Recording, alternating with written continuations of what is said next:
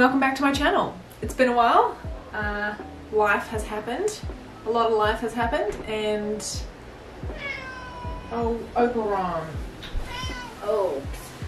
Oh. It's okay. I'm trying to film.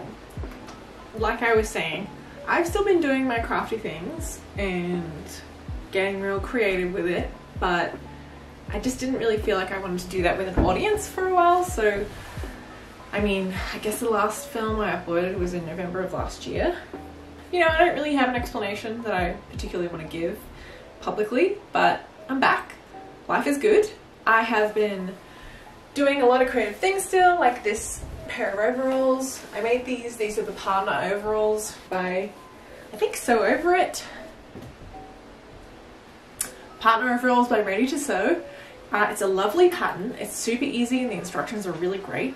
I didn't record any of this, obviously. Yeah, I've made this pair of overalls. They're really handy. I basically live in them. And it's the third pair I made. So I made a pair with some dinosaur fabric because I thought that would be fun. I've been crocheting a bunch. I am doing the Rose Garden jacket by TSCrochet, and I've actually got a video coming about that one because, you know, whether I'm on the first square or the 61st, the process is kind of the same. So I recorded a little bit of the middle of this, so I've got about 25 squares complete. They look like this. I think it's pretty cute, and yeah, you'll see a video about that.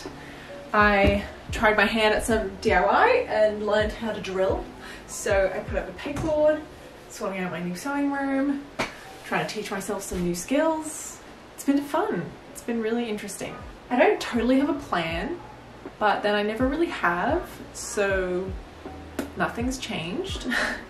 Yes, another project I've been working on is a baby blanket for a friend of mine.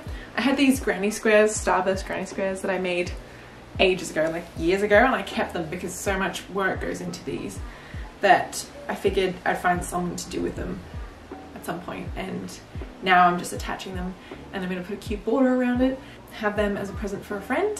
I also went ahead and made another baby blanket because a lot of my friends are having babies. It's got some nice scalloped edging. Yeah, I kind of made it on a whim, so again, not much of a plan.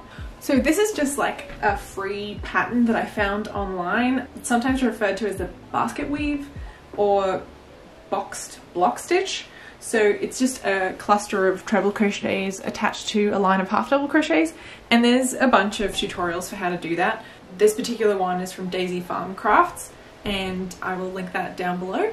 But yeah, she calls it the crochet box block stitch blanket, and I just made that in a baby blanket size using some wool from Spotlight, so nothing particularly elaborate really. I really love the colours. I used two different colours of ombre yarn, so like the purple based one and then more of like the maroon orange, and I think it's come out lovely.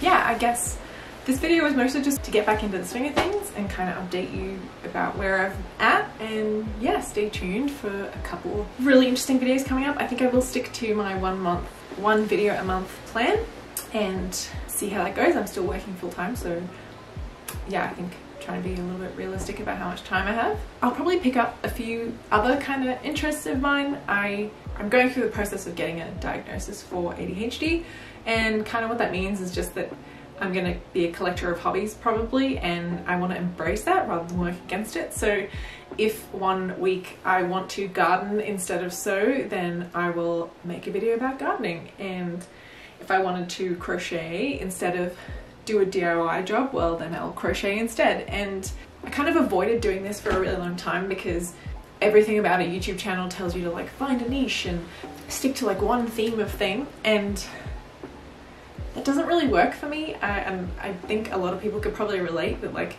you don't just have one singular focus hobby, and I guess that's going to be my singular focus, is the fact that nothing is consistent. I'm consistently inconsistent.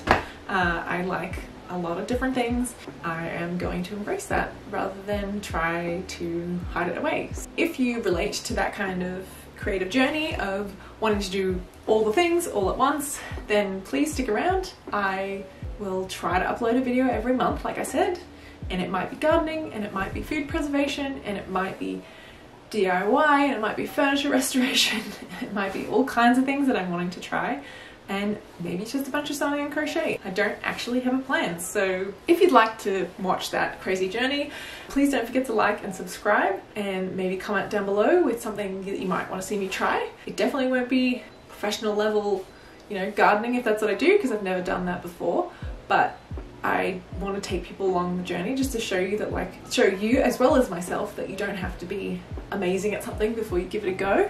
Maybe watching me try some things can give you the confidence that having a billion hobbies is actually not a bad thing. Thanks for watching, and I will see you in the next one.